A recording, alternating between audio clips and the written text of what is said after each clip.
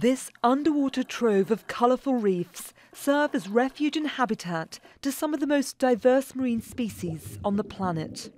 Australia's Great Barrier Reef boasts 1/3 of the world's coral population, but it's under threat, and so too is the wildlife that relies on it. The eastern Pacific Ocean is heating up fast. Since the mid-90s, this has caused the death of half of the reef and has led to UN officials recommending it to be placed on a list of World Heritage Sites considered in danger. But the Australian government isn't happy about it. Countries, including European countries, have got strong views about what policies different countries should have on climate change. And I understand that as well. But this is not the convention in which to have those conversations.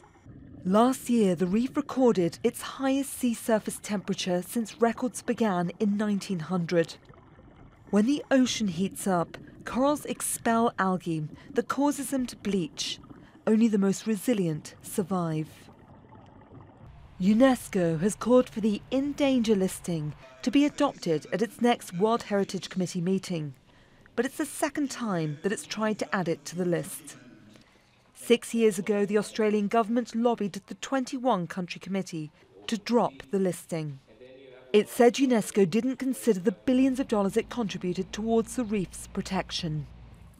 But some experts say Australia is resisting a commitment to the net zero carbon emissions level by 2050, and that its over-reliance on fossil fuels may be contributing to climate change.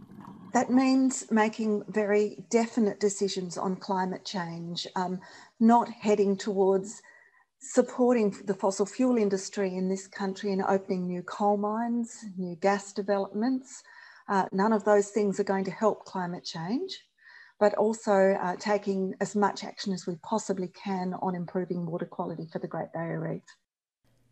3,000 separate reefs and 900 islands make up the Great Barrier Reef. But with 50% of the reef already gone, many question whether UNESCO's move will make much difference. Burdon-Manley, Al Jazeera.